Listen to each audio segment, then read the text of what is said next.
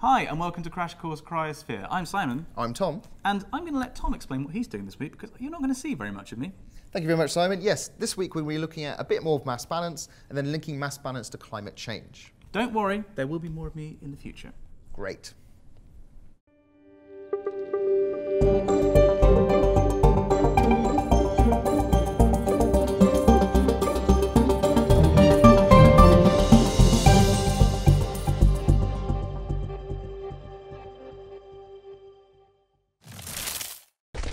Using the concepts of accumulation and ablation, we can now look at where ice is lost and where ice is gained in the glacial system.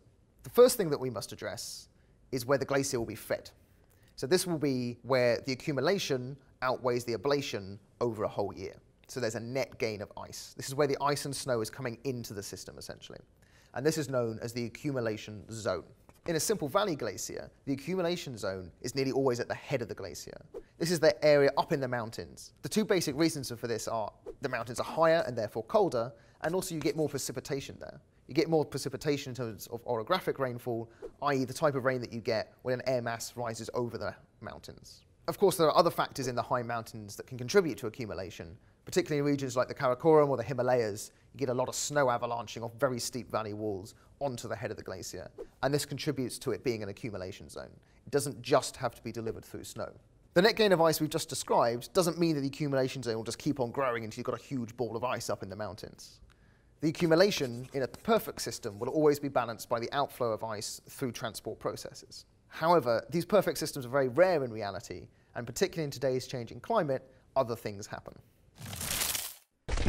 To demonstrate the anatomy of a typical glacier, Tom is now going to show you something he's been working on for quite a while. It's a bit of a pet project, and you might be able to tell he's quite excited to share it with you. Here we have our pet glacier. This pet glacier is Gary the Glacier, and he's in fact an Icelandic glacier. This is partly because the way we've modelled him is with this kind of plateau, very flat type mountain around him, which is mostly due to the fact that the foam sheets came in that shape and it was easier to carve it that way, but also because I've spent a lot of my time in Iceland in terms of glacial research. I'm a big fan of their glaciers. So we have the glacier, Gary the Glacier, sitting in the valley here. The first thing I want to point out to you is the accumulation zone. So in this case, the accumulation zone will probably ending at about here. It's at this point where you stop seeing snow and ice on the tops and in particular the sides of the valley, indicating that the summer ablation is starting to remove most snow material from this point downwards. Above here, we have the head wall of the glacier, or the head wall of the valley, I should say, where the glacier has carved into the back. And beneath here, you can't see it because it's beneath the glacier right now, we have an over-deepening where the ice is carved down off the back wall of the mountain and come up again and up over the lip, where it flows down valley. We can see this point where it flows over the lip by these crevasses, which are on the top surface here. So that's the accumulation area of Gary, but his ablation area is further down. Here we have, as the ice comes down out of the mountains, it's losing altitude and moving into air that has a mean annual air temperature of above 0 degrees Celsius. Essentially, this is what the ablation area is. As it moves down out of the valley, it hits a break-in slope. As it comes out of the mountains and onto the flat plain, it spreads out. This is often called a Piedmont-type lobe glacier, or Piedmont, depending on if you can pronounce French or not, which I certainly can't. The reason why it spreads out in a lobe is because as it comes down off the valley slope, it goes from moving under its own mass down the slope to being on a flat plane. So the only movement is taking place primarily due to the weight of the ice coming in behind. And remember, ice is a plastic solid, so as it comes in, it will deform and push and spreads out in this flat lobe type shape, usually getting lots of crevasses around the front due to expansion and brittle failure. We also have more crevasses as it comes over this break-in slope, again due to brittle failure. Now down in front of Gary, we have his proglacial landscape. So this is the landscape in front of the glacier. It's no longer covered by ice, but it is still strongly affected by glacial processes, and the shapes and forms that you see in the landscape there are due to the glacial processes that took place on top of it. Immediately in front of the glacier, we have moraines. Moraine can mean several things in several different languages, but fundamentally here, moraine is a contiguous body of sediment that has been pushed up and shaped into a sculpture by the glacier. In this case, these are terminal moraines, so they follow the shape of the nose of the glacier as it spreads out into the valley below. In these moraines, we have small gaps in them, and this is where the proglacial fluvial rivers have cut through the moraines and wound their way out across the valley floor. And finally, on our particular landscape that we have here, we have some drumlins. Now, drumlins are supposed to be my favourite landform because that's what I did my PhD thesis on. But once you've counted 32,000 of them, the love is lost a little bit. The drumlins here are aligned where the glacier would have been flowing, so they've spread out from the lobe. So, that was Gary the Glacier. I hope you enjoyed your time with him. I certainly have. And let's get on with the rest of the episode. As we descend down the glacier in altitude, ablation processes will become more important. We start to lose more ice than we're gaining from accumulation. The point at which we cross over from this accumulation to ablation zone is known as the equilibrium line altitude.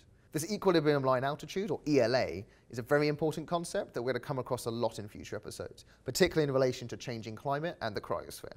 As with the accumulation zone not just piling up ice, in the ablation zone it's not just melting away to nothing. Instead, ice is flowing into the ablation zone from the accumulation zone and replacing the ice that is lost. To look at these processes at a larger scale, the glacier mass balance, as opposed to the specific mass balance at a point, is the balance of the ice mass being gained in the accumulation zone and the ice being lost in the ablation zone below the ELA. The precise cycle is determined by the local climatic regime. So this could be a whole series of factors ranging from very local effects as to what side of the mountain you're on, through up to regional climate and global climate changes. In our simple model of a stable, perfect glacier system, the amount of ice accumulated is exactly the same as the amount of ice moved downstream beneath the ELA, and exactly the same as the amount of ice removed through ablation below the ELA. That's the stable, perfect glacial system.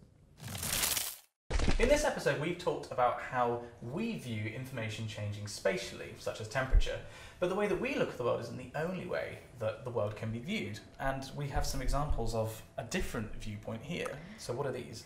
Well, these are replicas of some original maps that are held in the National Museum in Greenland, and they were made by East Greenlandic people. They were collected in the 1880s.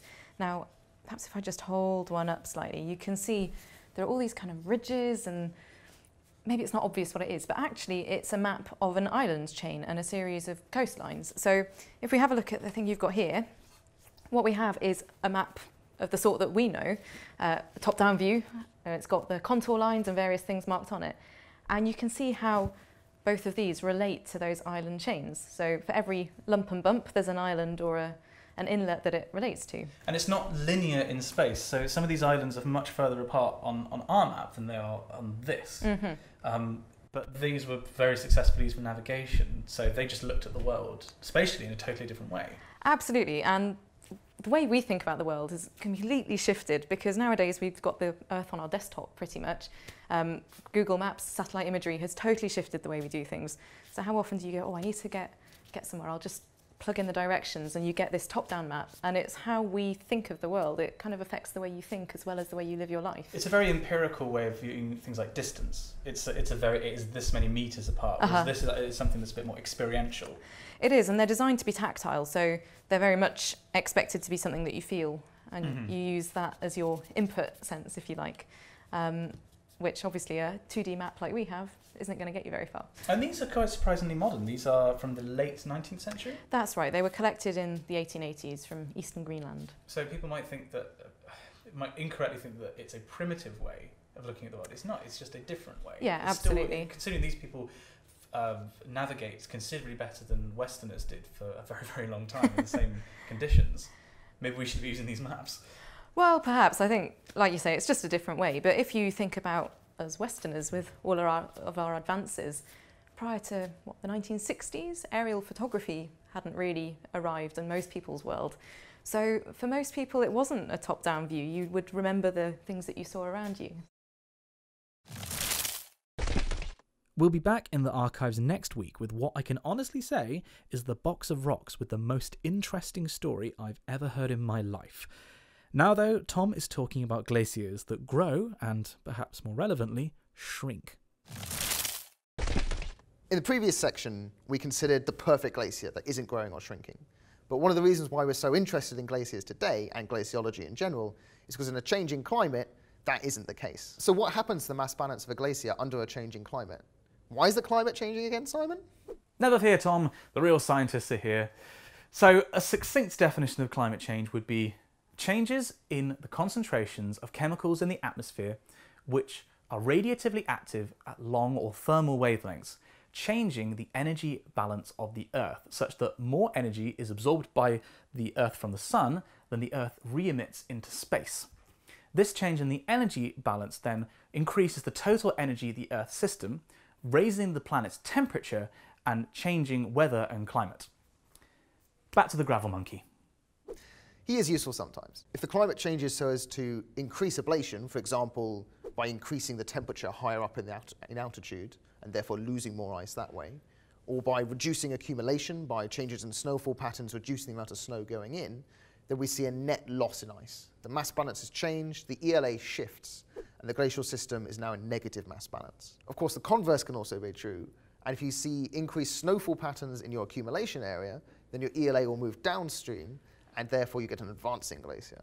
However, for the majority of glaciers at the moment, we're seeing a loss of mass. The primary way that we can visualize the impact of climate change on the mass balance of a glacier is by considering the ELA and the accumulation ablation zones that we talked about earlier.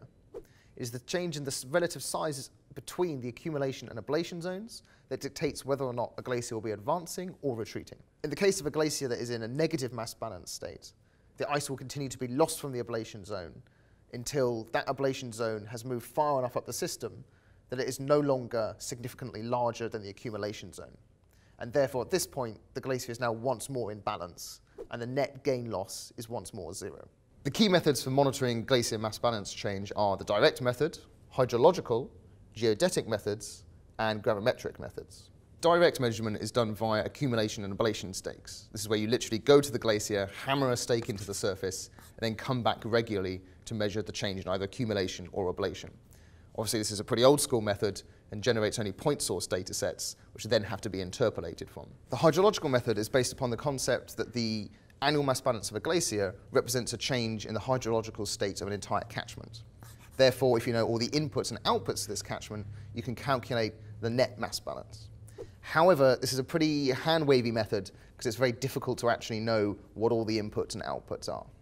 In the geodetic method, you use repeat satellite or aerial photography. That's very similar to the sort of stereo photography that was done in World War II for reconnaissance to calculate changes in volume. This change in volume can then be converted to mass with assumptions about the average density of snow and ice. Obviously, you're making an assumption here, and that's always a dangerous thing to do in science. And therefore, whilst this method is very good for fairly rapid, quick, and repeat mass balance monitoring, there are accuracy problems. And finally, we have the gravimetric method. This is one of my personal favorite methods, mostly because it's so cool. In the gravimetric method, we're actually directly monitoring the gravitational field of the Earth and the changes in it. This is done via a pair of satellites called the Grace satellites that are flying in low Earth orbit. The reason why this method's so cool is that for the first time, we're really directly monitoring the change in mass. All of the other methods, we're using volume and then extrapolating from that, we're interpolating from point measurements. Here is a direct measurement, continuous measurement of changes in the Earth's ice mass. And that's both very useful and quite cool. In this episode, we've covered the equilibrium line altitude, or ELA. This is a really important concept, and it's an imaginary line where the ablation and accumulation zones meet. That the ELA is important when determining if a glacier is advancing or retreating, that is, if it's getting bigger or smaller, and that a glacier's response to climate change depends on the balance between increased ablation due to higher temperatures and changes in accumulation due to shifts in precipitation patterns. Thank you for watching Crash Course Cryosphere. If you have any questions about the material we've talked about in this episode, then down there in the comments, Tom and I will be battling it out trying to clear up any misconceptions for 2 hours after this video is released.